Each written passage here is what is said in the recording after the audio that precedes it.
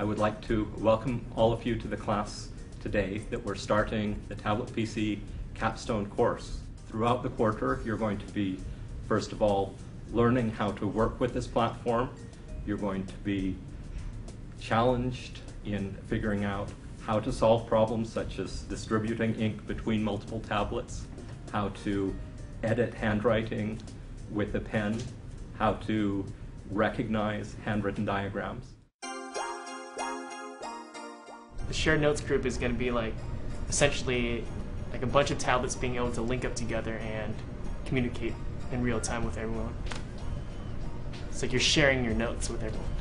Is to be able to send the ink from one tablet to the other tablet, so that if I write something in one tablet, the ink should appear on the other tablet as well. And you see it moves, right? As long as you don't refresh it, you see it moves. But as soon as you refresh, it shows the shifted one even after you refresh.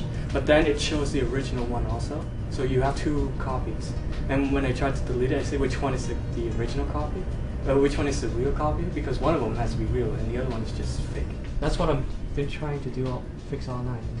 Priorities are, first up, probably making sure that our users are going to have this infinite amount of space to write on. Right now, it's nothing that's easily manageable right now for the user to do that. Or the Scribble group. Scribbles is a handwritten editor application with the ability to correct simple errors. Are you guys using a lot of Infinite on the project? Yeah, we're using their notebox for our entire program's look, basically. Mm-hmm. It's got the whole Infinotes toolbars, and then the note itself is the Infinotes note. Mm-hmm. We've got the stationery for the background, and make it look like a page. I think we should work on another bug. This is like a minor. I mean, you can't even notice that line. Yeah. Still want to know why it's coming out negative now. Once you get to work, you get an assignment, and it's pretty much you and the customers who have to work it out. So these skills are very applicable in the real world. The diagram recognition project is about recognizing data structures. The most common ones that computer scientists use are arrays, trees, and linked lists. Because your job is just to render it. Oh, So that he can start with that. I see what you're saying. So I can't just say, oh, here's an array, and here's the tree. I have to say somehow, oh, okay, here's the tree. My part is to recognize the initial small parts of the diagram, like a circle or a line or a square or an arrow.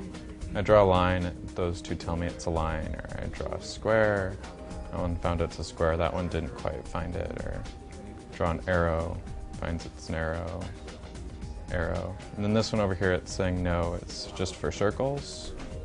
Eventually I'll sort of combine those 3 bits of information and sort of have one output. I'm pretty happy, I'm almost done. Is it good? It should work, yeah.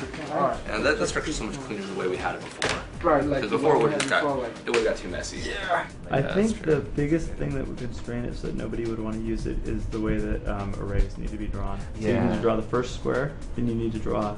Cool. So thanks for you guys are on top of everything. Yeah, we so feel very comfortable about yeah. The way we've got everything divided up and the approaches that we're taking. Yeah, it's coming together.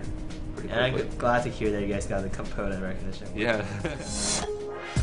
I'd like to welcome everybody to the demos for the CSE 498 RA Capstone course. We are the shared notes group. We first came up with a scenario of how the example usage of our application would be like. We'd have a group of students about to collaborate on some ideas, maybe a study session. And they're trying to brainstorm, so each person pulls up a tablet and they load up our shared notes application. They connect to the users, and then they start writing on this infinite amount of space.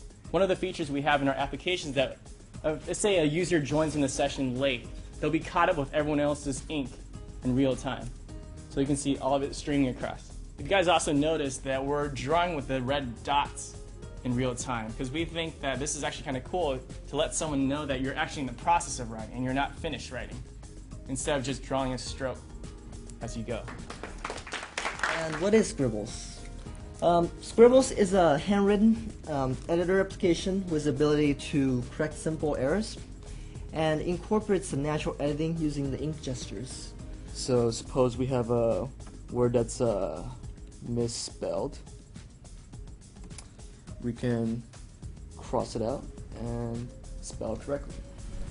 We pretty much attended to our goals we set at the beginning, and it was a rewarding experience. It's called RecordDS, and what is RecordDS? It's a data structure recognition of arrays, linked lists, trees, and combinations of those. The array head cell in our basic implementation is drawn basically as a square, a rectangle.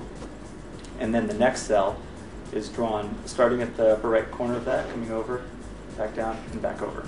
Some of the challenges that we ran into were every member of our group had limited experience with C#, and so that was a new thing for us to learn. And then also we had never developed on the TabletPC platform before. I would like to thank everybody for the demos that we have seen today, and for your contributions throughout the quarter, and for the audience who has been very gracious in participating in the demos.